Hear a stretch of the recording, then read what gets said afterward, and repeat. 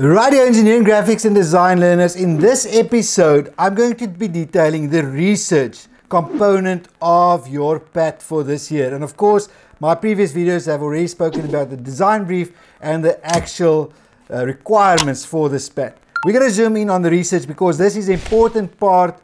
It's in this phase that you actually set up your PAT for success. Alright, so if we go to the PAT document, they've actually on page 11 give an explanation of what is required with your research. So let's have a look at that. We're looking here at number 2, the research part of your PAT. So they say here that you have to do research on the designs and floor plan layouts. So the designs, in other words, how it looks, the actual floor plan layouts of what? A small modern library and media center. So there's actually 2 components. You have to do research here on the library part and the media center part. That's your first one. The second one, they ask for 3 examples of heap and valley roofs and 3 examples of covered walkways. So again, a lot of research that's going on here. 3 examples of heap and valley roofs, that's the first part of this point, and 3 examples of covered walkways. And then the last part is the designs and the construction drawing details of roll-up doors for serving hatches. Not roll-up doors, garage doors, okay, for serving hatches. So those are the 3 things. You do not need to do research on swinging doors or stacking doors or windows or anything else but these 3 points. This is what you will be assessed on. And if you look at the actual checklist, you can see a repeat of this. Now they specify that this should be restricted to a maximum of 4 A4s or 2 A3 pages per topic. And so we're looking at a total of 6 pages here, right? If you think of design and floor plan layouts of small modern libraries, and then design and floor plan layouts of media centers, that's already 2 pages. Then 3 heap and valley roofs, that's 1 A3 page. 3 covered walkways, that's another page. So design and construction drawing detail, roll-up doors and serving hatches, that might be 1. So you're looking at least at 5 to 6 of these at the most. Okay, can't go over them. And then they will require the clear evidence of this research has been used in your proposed design solution. So I've actually asked this question, how will that be determined? Well, in your actual working drawings and in your designs, there will have to be recognizable parts that speaks to the research that you've done. Alright, page 12 further elaborates on this requirements for your research. Let's read together. The research must be usable and should therefore be in the form of graphic material, in example, relevant pictures or illustrations for each topic. Okay, so look here, they're not asking for paragraphs for you to write. It is usable research. In other words, in the form of graphic material, relevant pictures and illustrations. That's the first key.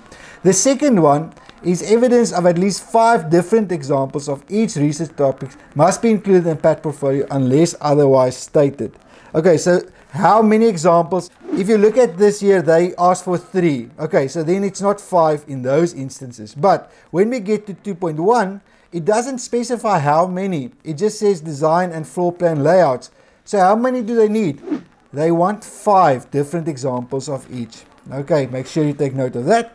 The research materials should be aesthetically presented and may not exceed 4 A4s or 2 A3 pages per topic. So my learners are keeping to that. Maximum of 2. There must be clear evidence that the research has been used in your proposed design solution. So that evidence, as I said, is the fact that they can see that your research has been used. You don't have to draw a line to there or make a reference. It's just being able to see that. And then you have to include a list of all references used, bibliography. This bibliography must be in such a way, you can't just say Google. You'll have to be specific to the website and the date that that information was accessed. Okay, if it is online, alternatively you can use other bibliography methods. Alright, let's look at some examples here. Okay, let's look at this research example from previous years. Now, what's nice about this, it's very visual, lots of pictures, it's clearly indicated what this research is about. The 2.1 corresponded with the actual checklist, and yours should please be exactly the same in that sense. 2.1 and then the research topic. Make sure you use graphic material as they requested. This is almost in proportion too much writing. We could have had many more examples of design, and I think you have to keep to 5, of course. So you will have to have 5 different types of design here. So this is the look part, the design part. And on the other side, you need to come up and show some illustrations, the layouts, the actual almost engineering drawings of these different elements that you are researching. So both of them, the design, the look and feel, and the actual engineering part, how it works, needs to be visible in this research. Let's look at the next one. They had to do research on a timber deck, of course. Very nice pictures again. And I could have easily seen that this was in the initial in designs of this learner. And here you can see the engineering part of it again. So you have to have speaking to both of these, the designs and the illustrations. Right, and this was an indoor pool again with different examples. Let's look at another one.